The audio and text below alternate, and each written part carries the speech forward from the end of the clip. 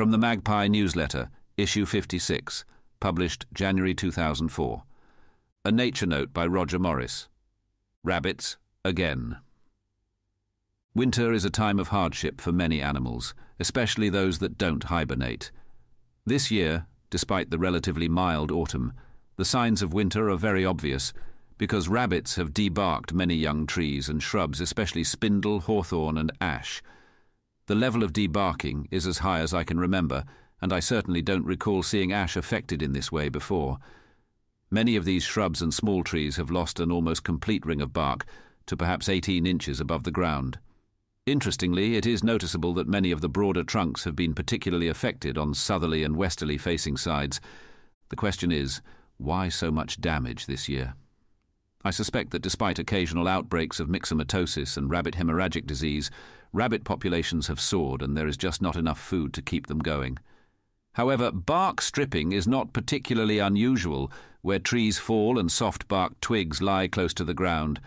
One often sees fallen limbs stripped of bark by rabbits. Short-tailed field voles also strip bark and are occasionally seen on the lower branches of shrubby apple trees, which seem to be particularly favoured.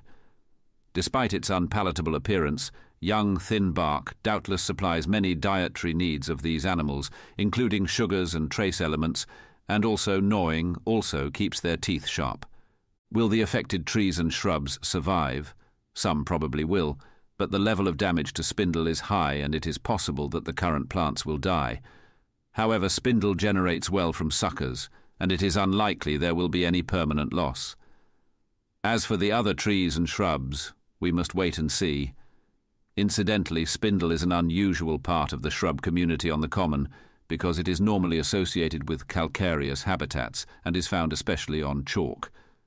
The spindle tree. This is a lovely bush in the autumn. The leaves turn a pinky red, and the fruits are coral pink berries that burst open to expose fleshy seeds of a startling orange colour. The wood is used for spindles and pegs, and it also makes good charcoal. On the common they are found on the high ground near Cedars Avenue.